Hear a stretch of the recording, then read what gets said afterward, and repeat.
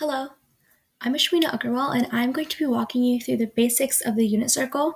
And keep in mind that this is just an introduction, and it is directed to anyone toward the end of their Algebra 2 curriculum or anyone that needs help with the unit circle.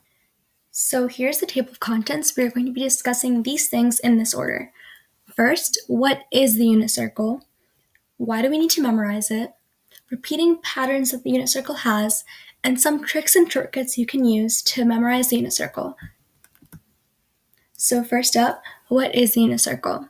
So the unit circle is basically a circle with the radius of 1, and any line that you draw from the center of the unit circle to any other point on the perimeter will have the radius of 1.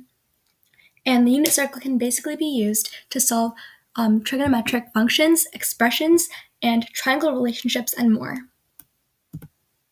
Why do we need to memorize the unit circle?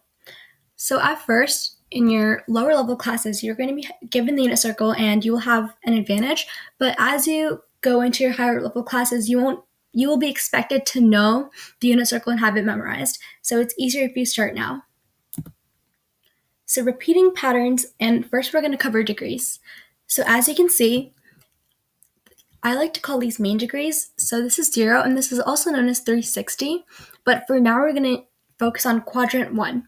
So this is 0, and this is 90. And if you notice that 30 to 0 increases by 30 degrees. Same applies to the 90. You're going to either add or subtract 30 to get to your next degree pattern.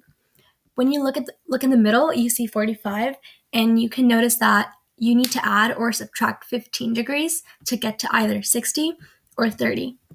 And this applies throughout your unit circle. This is only quadrant 1, but if you were to find this other angle, you would need to subtract 30, which is 60, but to find the next one, you would need to add 30, which is 120.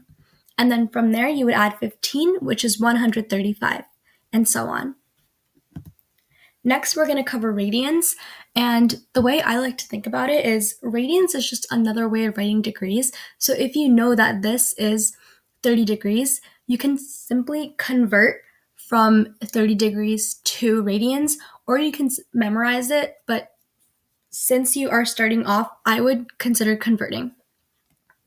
And this follows the same pattern.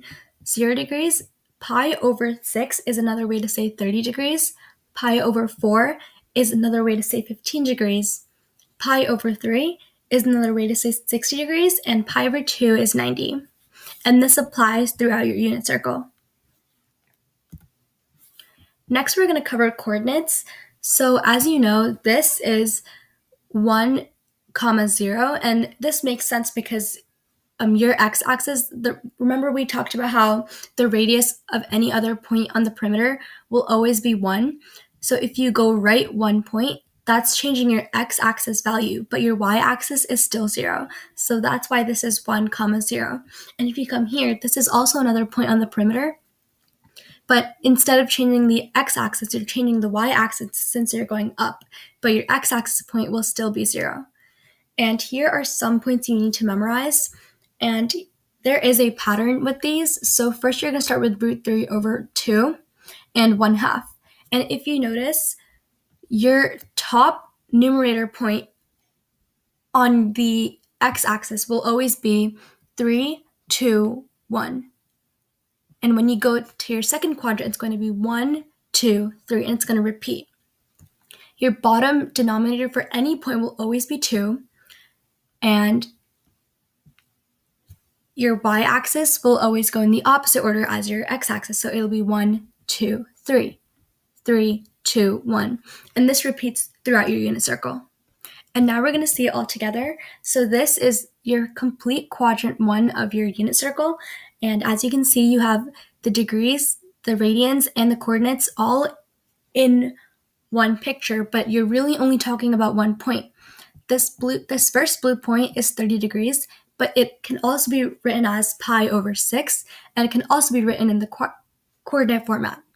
Same applies to the red point and the blue point and the black point.